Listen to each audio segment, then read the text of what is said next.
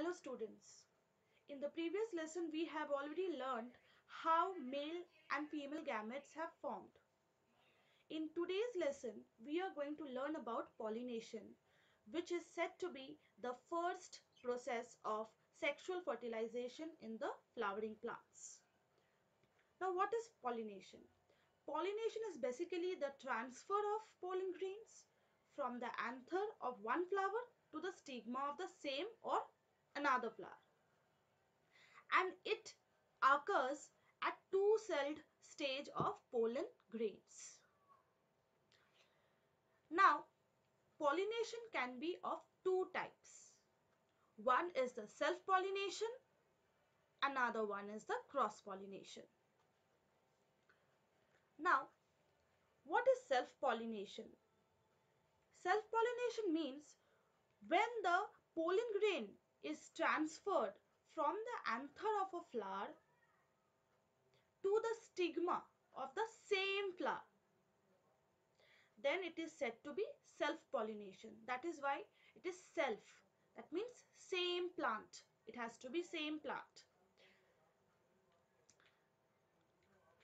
Like you can see here in the diagram showing the self-pollination here. This is the anther, that is the male gamete. This is the anther and this is the stigma. So the whole thing here is occurring within the same plant.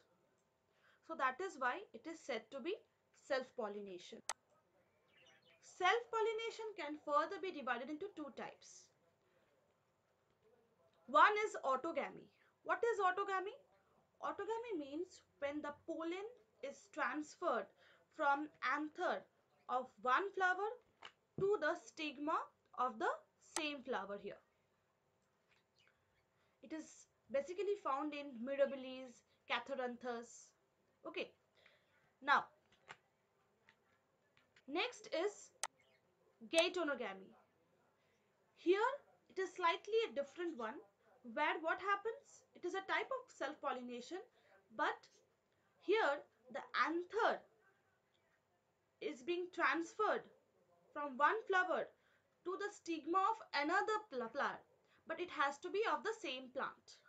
In the previous one we have learned that in autogamy the transfer is taking place within one flower, but here the transfer of pollen grains is taking place from one flower to the stigma of another flower, but it has to be of same plant, like this. Okay, here you can see the diagram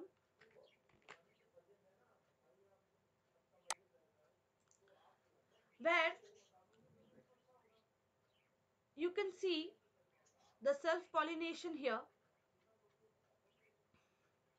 In this type, this one, it is occurring within the same flower. That is why it is known as autogamy. This portion is known as autogamy. And here the pollination is taking place from one flower to another flower, but of the same plant. You can see here. Then it is said to be geitonogamy. Okay. Another type of pollination is cross-pollination. Now what is cross-pollination? Here the pollen grain is being transferred from the anther of one plant to the stigma of the flower of another plant. So that is called cross-pollination. In the previous diagram you have already seen here that the transfer of pollen grain is taking place from one flower of one plant to the stigma of another flower of another plant. Likewise, this is called cross-pollination. Cross-pollination is also known as xenogamy or allogamy. This migration of pollen grain from one flower to the stigma of different flower, this is carried out with the help of some external agencies. We are going to learn about those external agencies in the next slide. What are the agencies? The first one is the anemophily. It is a type of pollination where the pollinating agent is wind, and the flower from where the pollen grains are being carried are known as anemophilous flowers. Okay, these flowers are basically small and inconspicuous, and they are very light in nature. As you can see here in the diagram, they are very loosely attached and they are very light, so that they can be carried easily by the wind. They are non-sticky as well, and this is found very commonly in maize, in date palm, in coconut palm, okay, where it favors wind pollination. Next is hydrophily. Hydrophily, where the pollinating agent is water. Hydro means water. Okay, so here pollination takes place below the surface of the water, and here the flowers are very small and inconspicuous to other agents. They do not have any fragrance and their petals are not brightly colored. The pollen is basically adapted to be able to float in water, and this is seen in Vallisneria. In zoophily, there are different types of agents we're going to see here. It can be human beings, bats, it can be birds. The first one which we are going to learn here is birds, that is ornithophily. Here the pollinating agent is bird and the flower is known as ornithophilous flowers. These flowers are basically scentless. They are bigger in size. Okay, they are brightly colored so that birds get attracted to it very easily. Also, the nectar should be very much available here, and the pollen here, the characteristics of pollen here is very sticky, so that it can adhere to the body of the bird. In the next part you're going to see entomophily. Here the flowers are known as entomophilous flowers, and these flowers are pollinated by the insects. Okay, I cannot show you the color of the flower here, but the flowers are basically very attractive and brightly colored with bright petals, and it has got a lot of fragrance so that it can attract the insects. They have got broad stigmas or anthers to allow the insect to perch on it. Okay, the pollen grains here are very spiny,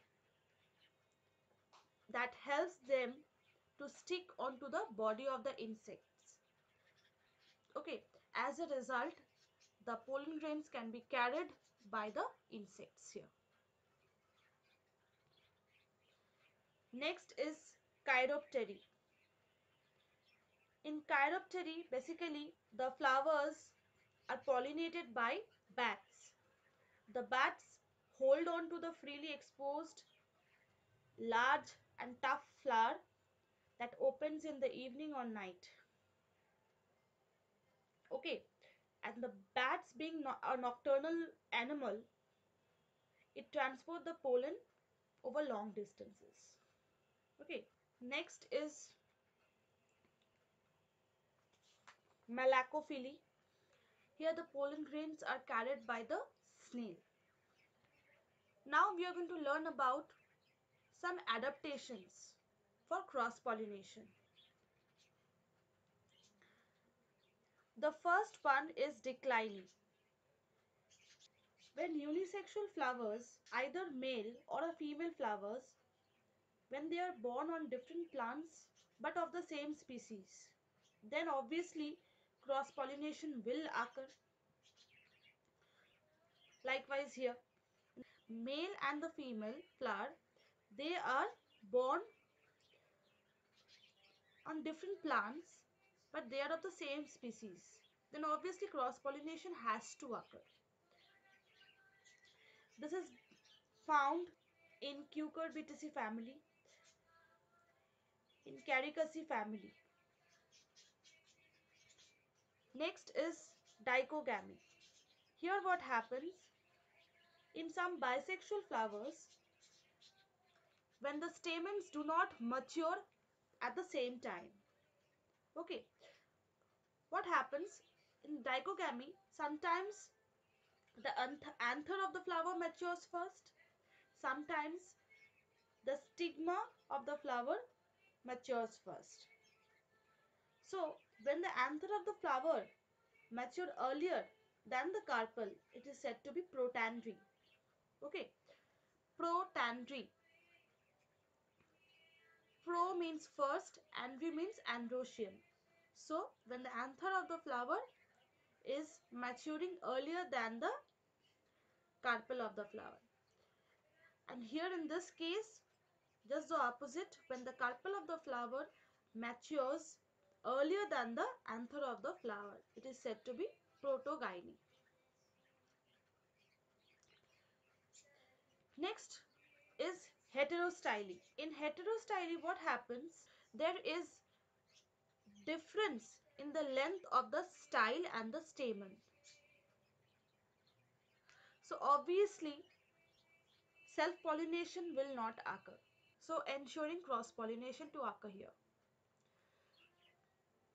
Next is harcogamy. Here, in some flowers, there may be some physical barriers between the anther and the stigma. So, self-pollination becomes very difficult or even impossible. So, cross-pollination here has to occur with the help of some agencies. It can be wind, it can be insect, it can be bat that I have described already.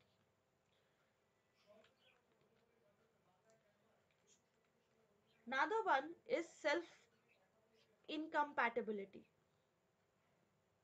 Here what happens, when the pollen grains are not able to fertilize the same flower, it is referred to as incompatibility. It basically prevents self-pollination and promotes cross-pollination. It is found in Brassica, radish, Nicotiana. Okay. Next is male sterility. Here what happens? The pollen grains remain non-functional. That means the male is sterile and thereby preventing self-pollination and promoting cross-pollination. Homogamy. Here what happens? It is just the opposite of dichogamy, where anther and the stigma matures at the same time. So obviously self-pollination will likely to occur. Next is claistogamy. Claistogamy means,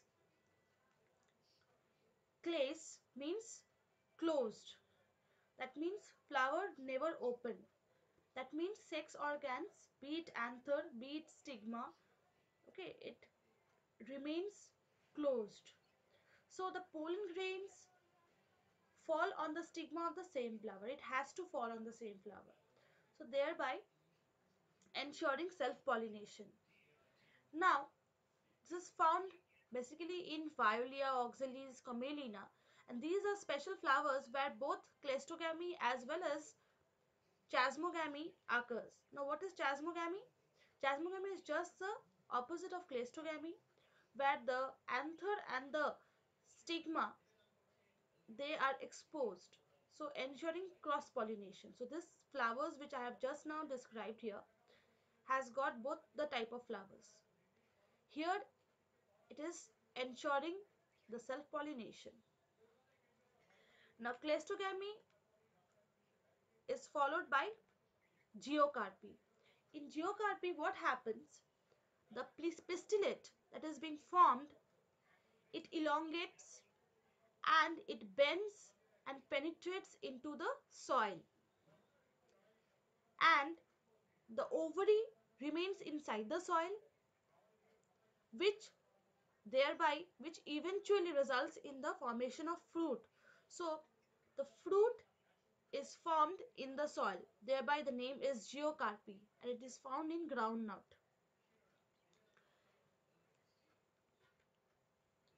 Another type of example that we see which is ensuring self-pollination is Midabilis jalapa.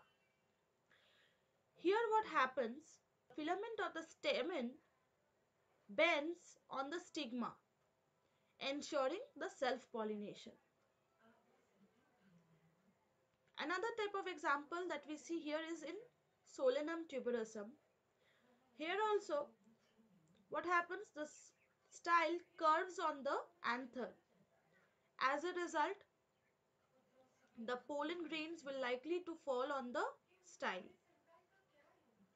thereby ensuring self-pollination.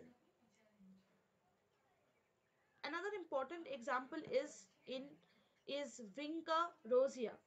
Here what happens, the anthers are present at the mouth of the corolla tube, and when the maturity occurs, the stigma passes through the mouth of the corolla tube, reaching the anther and thereby causing self-pollination. Now, both the self-pollination and the cross-pollination has got advantages as well as disadvantages. Now, what is the advantage of self-pollination? Obviously, there is less wastage of pollen grains here. There is less failure of pollination here. And obviously, the purity of the race is maintained. Less contamination is likely to occur in this type of pollination.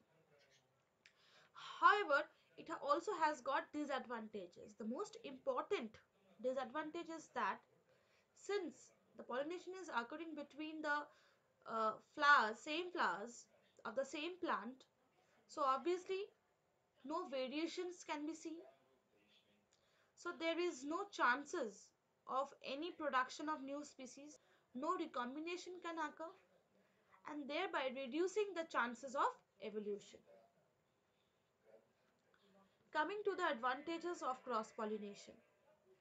Now, cross-pollination basically brings about genetic recombination and obviously leading to a new varieties.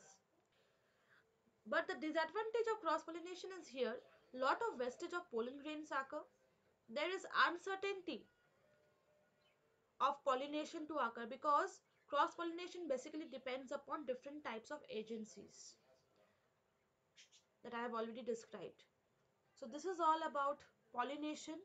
In the next part, we are going to learn about fertilization process. Thank you.